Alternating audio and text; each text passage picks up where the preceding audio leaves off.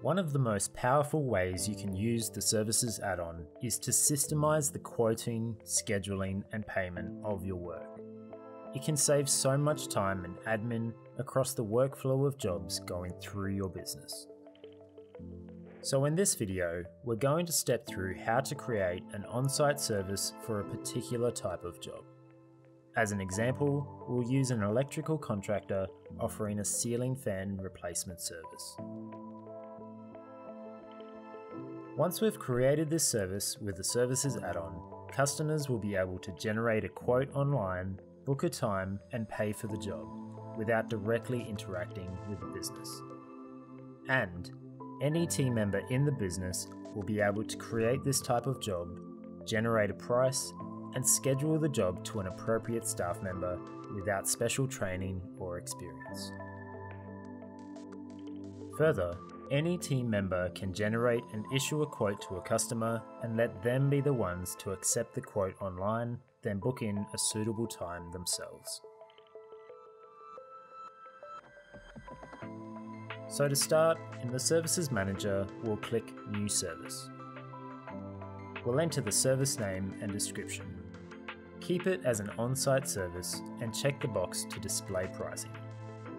Then add any default details to be applied to jobs created using this service, including the internal job description, job category, and relevant badges. In service pricing, in this example, we're going to use the variable pricing method to make this service flexible. We'll set criteria and various questions so that a staff member or online customer can scope out the job, generate a price, and schedule the work directly to an appropriate staff member for the required amount of time. So, to ensure jobs booked using this service are worthwhile, we'll set the minimum duration to 45 minutes and a minimum price.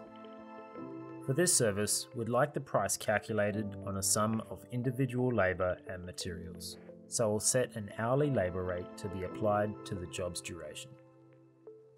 Then, to avoid customers being able to generate and book high-value jobs themselves, we'll enter a manual approval threshold over which they'll be invited to submit an inquiry instead. Next comes the key piece to building this service, the questions. The variable pricing method relies on you systemising the rationale you use to determine a job's price, time required on-site, and which team members can do the job. You can ask various types of questions to online customers and staff, such as multiple choice or numeric questions. These can determine how much time or billable items are added to the job. To add a question, click Add and select the question type. The order of questions can be rearranged by clicking and dragging on the left grab point. By teaching ServiceMate which questions to ask and how they affect the pricing and scheduling of the job, it can then calculate what price to display, which staff schedules to analyse for possible booking times, and how long the job should take. For this example, I'm asking questions to ensure whoever is using the service, be it an online customer or an internal staff member, can reliably scope out the job and generate an accurate price. With this example of installing ceiling fans, to start out, I'm asking some pretty basic qualifying questions to clarify the job details and context. Then comes a fork in the road. Is the client supplying the fans or are we? We can follow up each possible answer with another conditional question, which will only appear when a certain answer is provided. You can make the appearance of a question conditional on the answer to another question by clicking this icon here. Using this variable pricing method, we can use numeric and multiple choice questions to scope out the work required and add time and billable items to the job, as these are attached to certain answers. This is how the Services add-on calculates price and job scheduling. In this case, if the client says no to our question, "Would you like us to supply the fans?" then we've made a conditional follow-up question asking the number of fans to be installed. and allowing an amount of time for every unit requested. This time will affect the duration of the job and will be added to the job as labour, charged at the labour rate we specified earlier. On the other hand, if they say yes to our question, "Would you like us to supply the fans?" then we've got this conditional question which will appear instead, asking them to specify what colour, size, type and quantity of each fan required. Because we're supplying the fan, in addition to charging labour for the installation of every unit, we can specify which item to add to the job as well. So in this case, every one of these units requested will add 20 minutes in duration and labour and another of the specified items to the job. Lastly, we'll round out the scoping of the job to ensure there are no showstoppers. In this case, we'd need to have a closer look at the premises if any ceilings are below or above a certain height. So we're asking these questions and setting some rules about requiring manual approval. If an online customer answers yes to either of these questions, they'll be prevented from making a booking and prompted to submit an inquiry instead.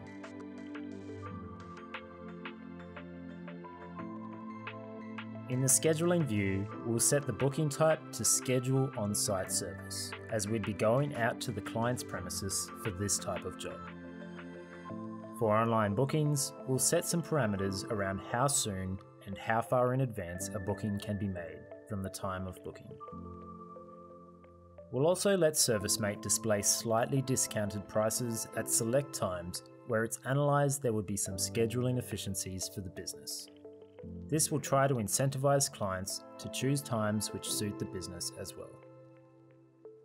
From here, we'll set which staff can perform this type of job, so ServiceMate knows which staff schedules to analyse when presenting possible booking times to online customers and other staff.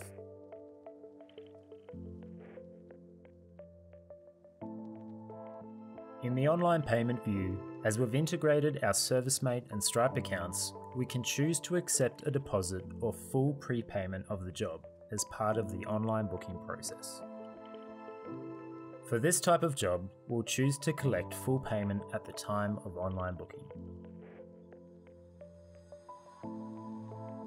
In the policies view, we'll set a service radius to ensure customers a long way away can't make bookings themselves. We'll also add a small surcharge for locations a fair distance out. Clients who try to book a job outside of our service radius will be invited to submit an inquiry instead, which will arrive in our ServiceMate inbox. Lastly, we'll use the preview feature to test our settings.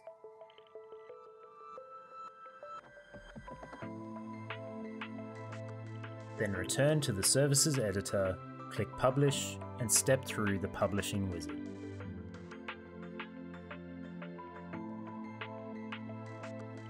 When clients book this job through the new online booking page, they'll receive a confirmation email with all the details. And a new job with a work order status will be scheduled to an appropriate staff member for the calculated duration. All details submitted by the client will populate the job card. Also, in the online dashboard or the ServiceMate app, any staff member can now apply this service as part of creating a job.